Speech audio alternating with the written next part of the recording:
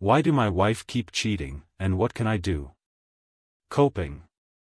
Hello all, the infidelity keeps happening and being downplayed. My wife is out of town every weekend, and she dumps the kids on the family to either go out of town to cheat or bring men over to our house to cheat. This week, my wife disabled the home security cameras to sneak a man into our house after the kids went to bed, so that she could talk and have dinner with him. She got caught when they were talking in the kitchen and woke our kids up. He lied to her about his name and that he is married and has kids of his own, and she is still talking to him because they are just friends. The phone records show them talking and texting a lot. This is at least the third different guy this has happened with. She had made a dating app profile saying she was separated and wants to date but nothing serious, and put it as her headline, "Only friends, no BS." My wife promised me while we were working on our marriage, that she wouldn't keep cheating or make a dating app profile.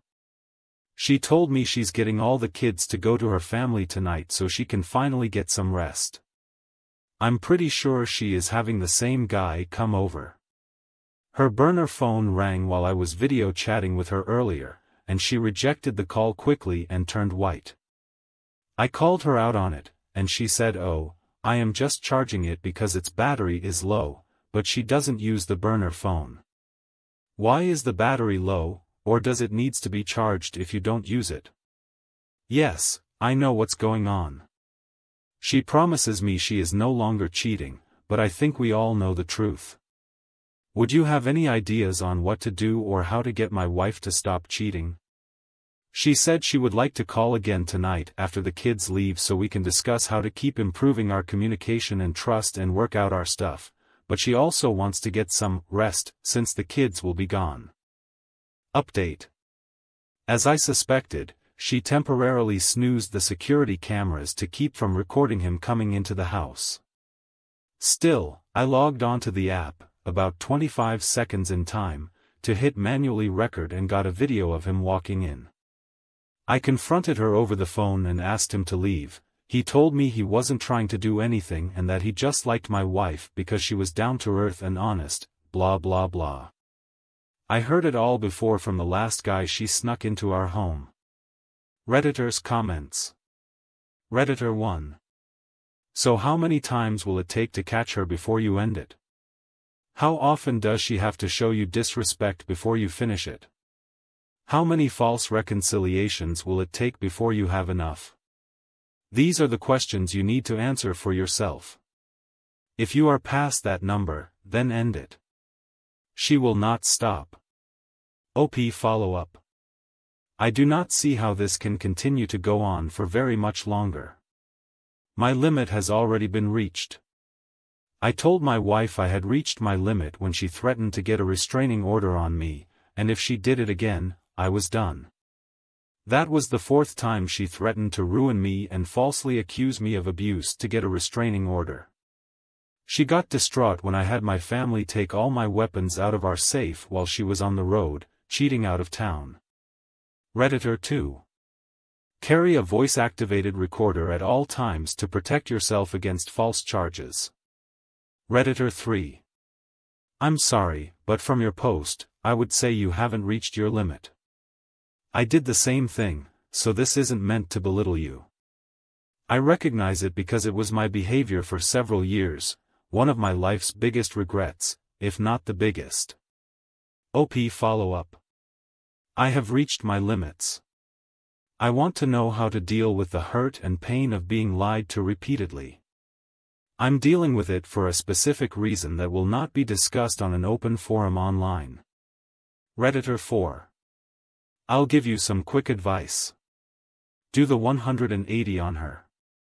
Go cold and indifferent to her or anything she says that isn't about the kids or bills. Could you gather solid proof of what is happening and print it out? See a lawyer immediately and have them draw up divorce papers. See if written statements from the people she dumps the kids on so she can cheat will help in custody.